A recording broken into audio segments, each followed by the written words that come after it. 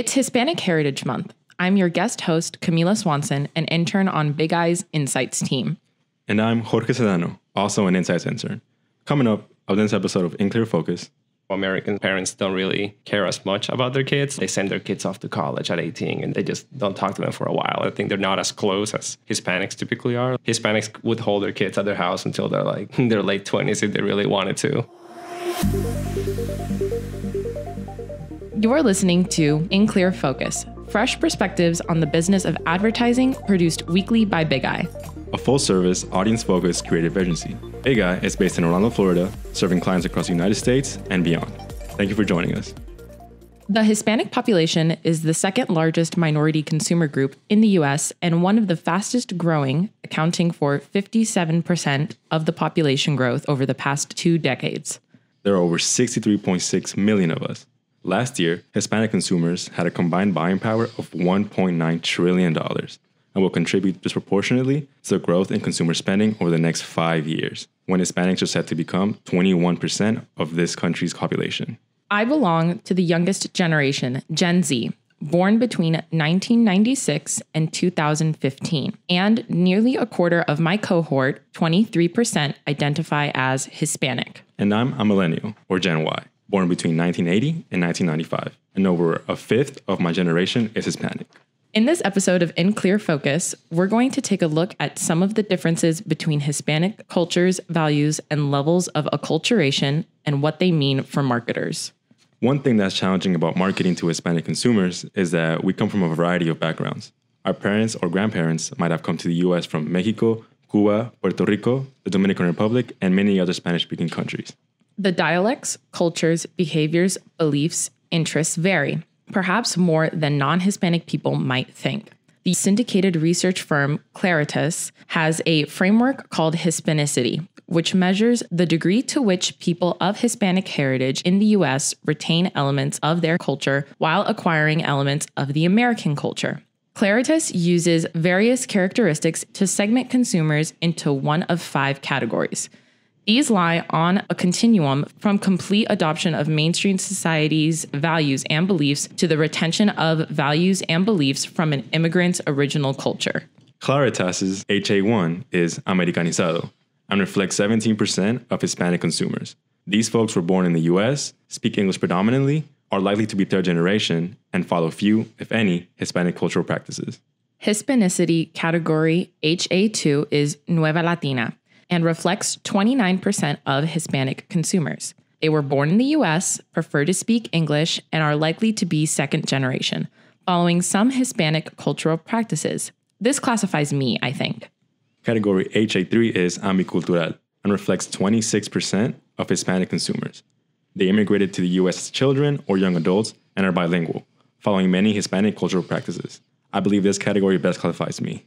Category HA4 is Hispano and reflects 15% of Hispanic consumers. They immigrated to the U.S. as adults, and although they have been here 10 or more years, prefer to speak Spanish. They predominantly follow Hispanic cultural practices. And finally, HA5 is Latinoamericana and reflects 13% of Hispanic consumers. They immigrated to the U.S. as adults less than 10 years ago, and Spanish language predominates.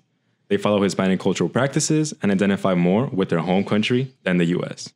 In their 2021 Hispanic Market Report, Claritas highlights some of the differences that exist between Hispanic consumers based on their country of origin, annual household incomes, and language use. These differences are reflected across a wide variety of consumer behaviors, from the use of internet and streaming services to insurance, e-commerce, and traditional in-store shopping. For this podcast, we want to understand how these and other categories play out in real people's lives. So we asked some folks we know about their lives and consumption behaviors, starting with each other. How in touch are you with your Hispanic roots, would you say? Actually, I'm very in touch with my Hispanic roots. I was born in Mexico, and I immigrated here in the first grade, I believe. I was also raised in a border city, which meant I was able to be raised both in the U.S. and Mexico. So I was able to take in both of those cultures and still keep in touch with my family and all those things that influences all my behaviors and all my purchases or anything that I do to this day. So Camila, how in touch do you think you are with your Hispanic roots? I would say I'm pretty in touch with my Hispanic roots as much as I could be, being from a household where my dad is more American and my mom is Dominican. I've never visited the Dominican Republic just because we were supposed to, and then the pandemic hit. But we would go to Latin concerts and we would play that music in the house, in the car. And it really kept me in touch with, the bachata culture. And, my mom cooks homemade food every single day that I'm home. And that really keeps me in touch with my Hispanic roots because I feel like I can connect so much through music and food. So you would say it's always like a part of your daily life and a part of your culture as a person? Yes, 100%. Hi, my name is Geraldo Montero. While I am a millennial by birth, I consider myself a Gen Z sometimes. I was born in Venezuela. I moved to the US when I was around 12 years old. Geraldo, how in touch do you feel with your family's Venezuelan roots? I feel pretty close to them, right? Like I speak with my parents on a daily basis. That's one of the cultural things I have with them. They call me or I call them just to let them know pretty much really anything. And I still keep in touch with a lot of my cousins and aunts over there. So I feel very Venezuelan, I guess. My name is Nidia. I'm a Gen X and I live in Pembroke Pines in South Florida. I was born in Dominican Republic and moved to the US when I was 23 years old. I'm Camila's mom.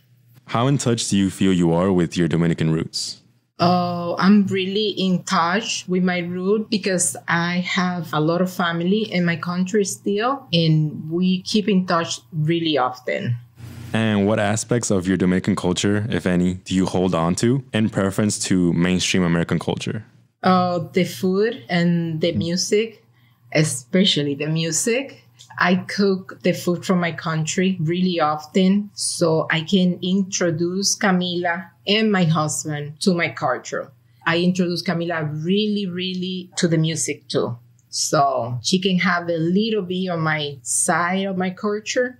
So you want to be able to educate both and be able to show them a part of like who you are. Yeah. Mm-hmm. Before I was moving to the States, right, you hear a lot of things how Americans are. And one of the main things that caught my attention is like, oh, parents don't really care as much about their kids. Like it's a little more like distant, I guess you could say, like, oh, they send their kids off to college at 18 and they just don't talk to them for a while. And that's something that I was kind of shocked to listen to at first. I was like, wow, they don't care, I guess. But I guess like that distancing between their parents and their kids, I think they're not as close as Hispanics typically are. Like Hispanics would hold their kids at their house until they're like in their late 20s if they really wanted to. So even myself, when I moved out of the house at age 21, my mom was like, wow, like very surprised of that. So I would say like how close you are to family. What aspects do you think you keep from your culture? I think the aspects of my culture that I keep would definitely still be the music. I feel like I can still connect with my family through the music that my extended family would listen to when they were growing up. I listened to growing up. For example, we all listen to Maná. Like when their songs come on, we all know all of the lyrics. And although we're a small little family, it does keep us all really close. And it just makes the holidays that much better. And that I would just never give it up. I think there's a lot of things actually, being in a border city, you have access to so many things from Mexico. So like to this day, I try to find the best tortillas that I can find. I try to, cook beans the way my mom used to make it. Any recipe really, I try to base it off how my mom does it. And I call her up for the recipe and she'll be able to tell me what I need to buy, how to make it, things like that. And just give me the things that I need to get that are more in tune with like Mexican products than American products.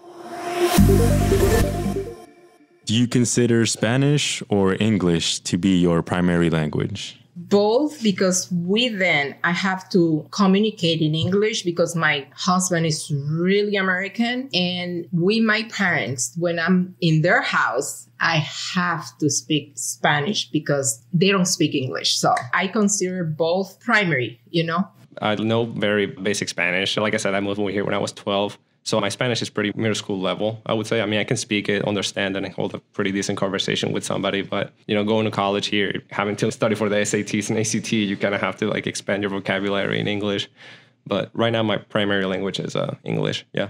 I consider English to be my primary language just because since my father speaks English and little to no Spanish, that was the number one language we could use for our whole family to communicate. But I still consider myself bilingual. I like to think Spanish is my primary language. Growing up in my household, it was always, Spanish at home, English outside. To this day with my siblings, It's we sneak in some English in there sometimes, but I always like based on Spanish and maybe like a little bit of Spanglish, but it's definitely mostly Spanish. When I go see my family, obviously in Mexico, we have to speak Spanish. So it's definitely a bigger part of my culture and my life to speak the Spanish language. Do you primarily watch English language TV shows, Spanish language TV shows, or a mixture? I will say about 70% of the entertainment that I watch is in English. I would say because growing up as a teen here and going to college here, that's kind of when you start to develop the things that you like. And living here, I was a little bit more familiar with entertainment in English. But I still watch a lot of media in Spanish as well, like mostly sports, though, because I like the sportscasters in Spanish a lot better than in English. So it's a mix of both. Because when I watch the Spanish one, is the news. That's the way I can get in touch with my country. Because sometimes they have news from my country in a Spanish TV. In English, I watch most of my show, they're American shows. So I watch both, but in different news from the Spanish one and then my show and some news from the American one. When you watch Spanish language programs, how do the ads you see on those channels influence the type of brands or products that you buy? That a lot of times has some influence on the things that I pick. For example, like if I know there's like a business or a brand it was started by somebody who's from Venezuela and they're trying to get it kicked off, sometimes that resonates with me. Like, yeah, I'll pick that particular brand. Sometimes they're also like more focused on like the demographic, like myself as a Hispanic, let's say, so as a skin product, right? So may not have the same skin tone as somebody else who's born in the United States. So maybe those kinds of things are aimed more towards kind of what I want. So yeah, that does affect sometimes the products that I buy or services. While watching Spanish television programs, do products you see advertised stand out more than those shown in English language shows? I believe they do. And I think it's really based on the fact that I do watch mainly English television. So like when my mom is watching Spanish television, it'll be a different type of like situation. The commercials will be in Spanish. So I'll retain them like more than an English commercial because it'll be something different in my day. So I definitely, I think I'll remember a Spanish commercial more than I would an English one.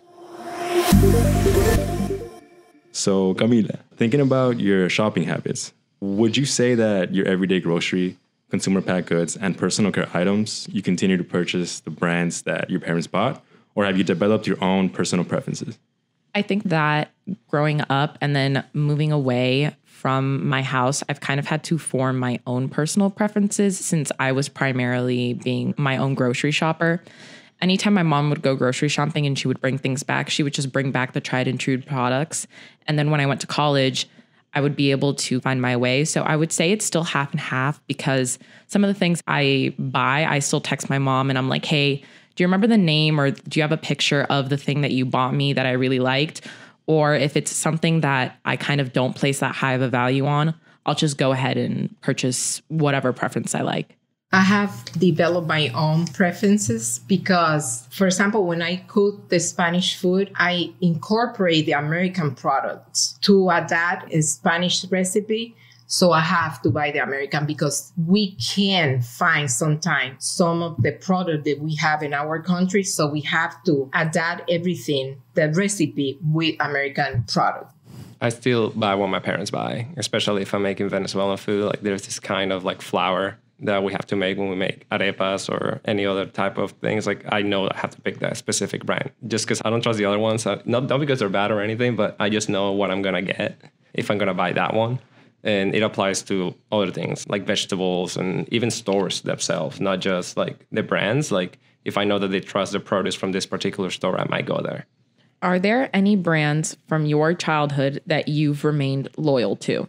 Yes. So arepa is the most popular Venezuelan dish, I would say. And harina pan, it's just like this cornmeal, essentially, I think is what it is. And it's like I buy that one brand. It's called harina pan, and that's the one I picked to. And also Polar is a brand of beverages from Venezuela also. And Malta is a beverage that a lot of Hispanics drink. I only drink Malta from the Polar brand because that's what I grew up on and that's the flavor that I like. Moving over here to Orlando, it's so difficult to find a good tortilla. So we found one at Walmart from Las Misiones. It's a corn tortilla. That's the closest we could get to a resemblance of what we're used to. So we definitely have stuck with that one if we've not moved away from it. So it's little things like that where if we find something that's close to what we know, we'll definitely stick to it. But yeah, there's not that many things. It's just when it's something that's very, very cultural. And how about you? Is there anything that you remember that you kept from your parents' childhood? I don't know the specific brand, but whenever I'm baking something, there's a specific type of vanilla syrup that my mom always used when I was growing up. And it does not taste the same if it is not that syrup. So I will go out of my way to go to Sedano's to get it, or my mom will go out of her way to Sedano's to get it. And I have like a bottle in my cupboard up here to always have. And when it comes to shopping for food and drink to be consumed at home, do you tend to shop at stores that serve local Hispanic populations, such as Sedano's, Bravo, or Fresco y Más? Or do you prefer to shop at Walmart, Target, or Publix? And whichever one it is, why is that? I definitely try to lean on Walmart, Target, or Publix just because I don't want to have that many stops in my day as a college student. If it's something super important to me, I will go out of my way to go to Sedano's, Bravo, or Fresco y Más. But when I'm back home, those stores are a lot more accessible to me and my family. And here it's kind of like a 20-minute drive away from my college town. So if I can just get a good alternative at the big brands, I'll do so. But for example, if it's the vanilla, I'll go out of my way to find a Bravo that will have it. There's actually this Hispanic store that I know of. It's called Jalisco here in Orlando. That's where I get like my meat for like doing carne asadas, or I'm a big believer that the peppers here in Orlando are not as spicy as the ones over there. So when I go there, I can trust that I'm gonna have a pepper that's gonna be spicy so I can make a good salsa. If it's just chips or, regular household items, I'll definitely just go to like a Walmart, Target, Publix, whatever's closest to me. But if it's something niche that I need that I'm not gonna be satisfied with, I will definitely go to that Hispanic market. Are there any food items or products from Mexico that you can't live without? And what do you do if it isn't available from where you normally shop? I cannot have breakfast without tortillas. We're so used to a certain brand. And I even bring some from Juarez when I come to visit. So it's like when I run out of those, then I pick up like the one that I can substitute it with. But definitely in my fridge has to be like a pack of tortillas ready to go for the morning. And how about you? Is there anything that you can't live without that you can think of? Something that I can think of is a soda brand called Country Club from the Dominican Republic, specifically the merengue flavor. It's very hard to find, so I tend to buy it in bulk. So I'll buy like 2 or 3 liters at a time. So that way I always have it in my fridge whenever I want it. And if my mom sees it, she'll buy it for me and bring it up for me. And if it normally isn't available where I shop, I'll just probably wait it out and put like an in-stock alert on my phone to be able to have it, just because it's a nice thing to have with my meals when I cook at home. I went to high school in Ohio. For 3 years of my life, I lived out there. I was the only Hispanic kid in the school. Well, the only one that spoke fluent Spanish, I would say. And a lot of times when I was there, I know my mom struggled to find some products, and we had to get them shipped from the internet, essentially. Because we did try other brands while we were up there, but none of us were happy with the outcome, I guess. We'll be right back after these short messages. Hi, I'm Rachel Willis, account specialist at Bigeye. Property development and management present their own unique sets of challenges. Growing a powerful, lasting brand takes industry expertise, strategy, and insight. Bigeye's portfolio of property clients reflects our award-winning, extensive experience in all aspects of creative marketing, for multifamily and mixed-use developments, as well as student housing, senior living, and real estate. To see case studies and learn more about Bigeye's award-winning creative and media solutions perfectly tailored to property development and management, please visit bigeyeproperties.com. Bigeye, reaching the right people in the right place at the right time. Today's shoppers are more informed, connected, and demanding than ever before. A lot of people who never would have thought to order groceries online have seen the light, and I guess they're going to continue to do that. When it comes to influencers' recommendations and the way that you as a consumer feel connected to that influencer, it's very similar to getting a recommendation from a family member or a friend. The widespread adoption of online shopping during the pandemic has heightened consumer expectations and challenged retailers to reimagine the customer experience to entice people back to physical stores. It's clear that customer habits have solidified, and to me, that means the digital conversion funnel needs to be working well from top to bottom, and your organization needs to know what levers to pull to convert better step to step. E-commerce is growing exponentially faster on a percentage basis than physical retail. And so it's quite likely that as early as 2033, we may find that 50% or more of our consumption is being performed online and or by subscription. Retail disrupted, What US shoppers want from brands today. A new report from Bigeye, coming soon. Welcome back. You're listening to a special episode of In Clear Focus, celebrating Hispanic Heritage Month, with me, Camila Swanson. And me, Jorge Sedano. A recent report from Pew Research Center finds that a majority of Hispanic consumers in the United States say global climate change and other environmental issues impact their local communities. 8 in every 10, that's 81%, say addressing global climate changes is either a top concern or one of several important concerns to them personally, with 39% saying it is a top personal concern. By comparison, a lower share of non-Hispanics, 67%, say addressing global climate change is at least one of several important concerns, due in large part to a lower share who say it is a top concern, 29%. How likely are you to purchase a product from a company or brand that you believe is environmentally friendly, even if it costs more than alternative options? For me, it's really important, the climate change, because if we don't take care of the environment, we don't going to have a place to live. Yes, I will buy it because if going to take care of the environmental issues, yeah, I don't care how much I pay for. So environmental concern is actually a big concern of mine. Since I was a little kid, my dad was always big into nature and told me how much we need to care about, our planet and our plants and everything else. I grew up in a very naturey area, surrounded by the mountains. So my dad always make sure I understood the importance of maintaining our natural habitat intact and protected. So it's a very big thing for me. So luckily I'm in a position right now where I can afford to spend some more extra money and brands that support protecting the environment and using sustainable materials. So yeah, it is a big concern for me. And if I can do my part of it, I will. I would purchase a product from a company that is environmentally friendly, even if it costs more, just because I feel like I can do my part in lessening my carbon footprint and putting in my work to help the environment.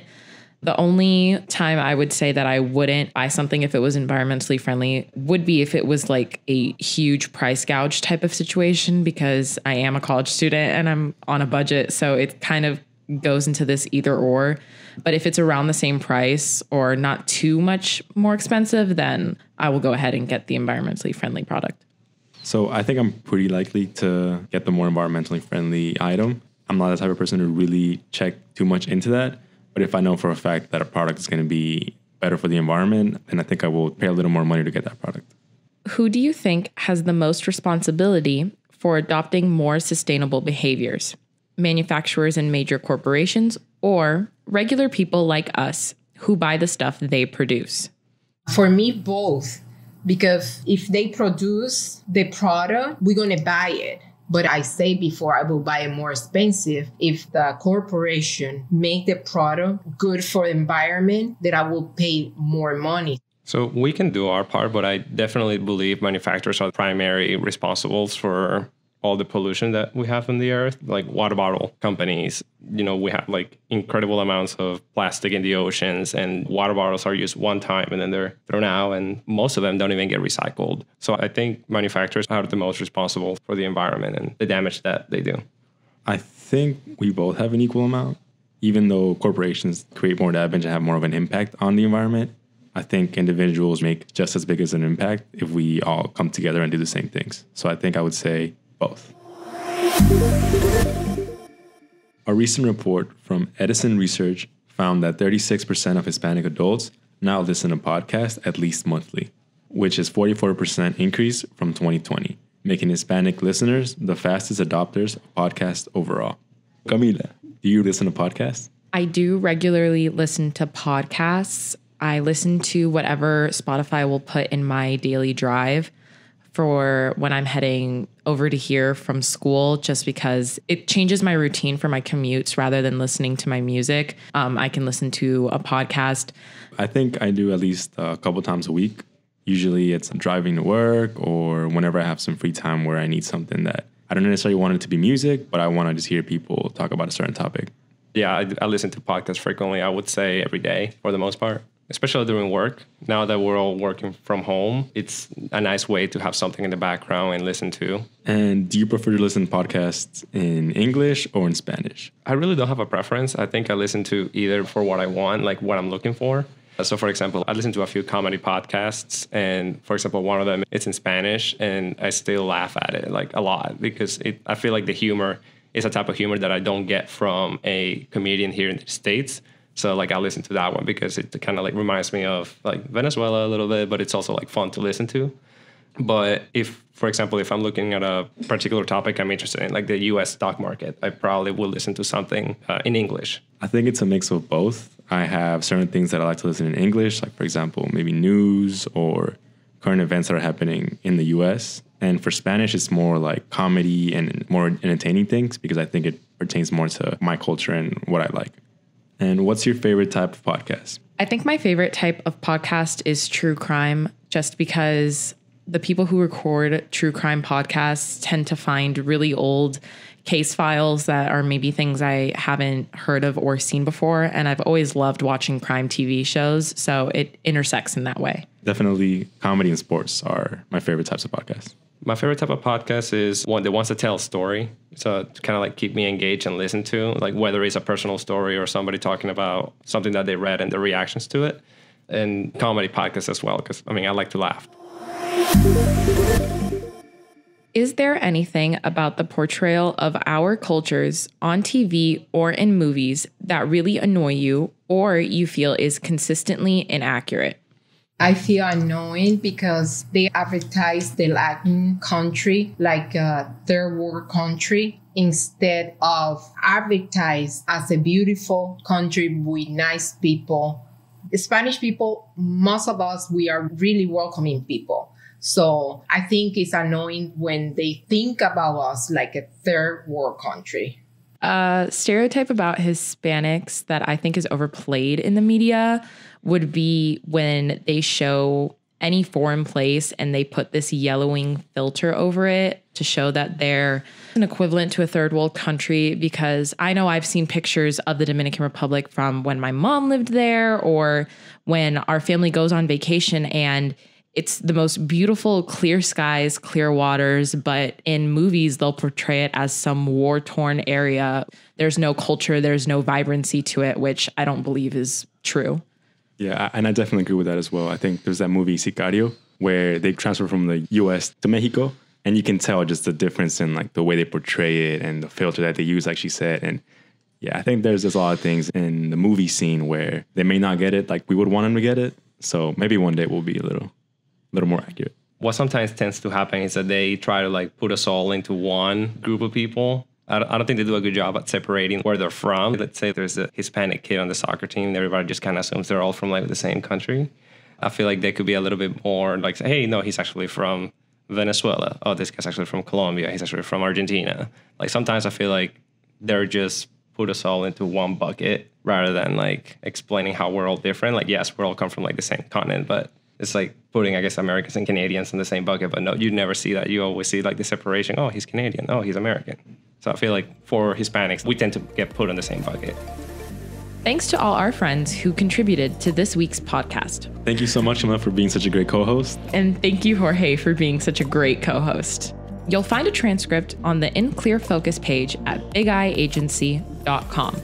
If you enjoyed this episode, please consider following us on Apple Podcasts, Spotify, Google Podcasts, Amazon Music, Audible, YouTube, or wherever you get your daily fix of podcasts. Thank you for listening to In Clear Focus, produced by Bigeye. We've been your hosts, Camila Swanson and Jorge Sedano. Until next week, adios.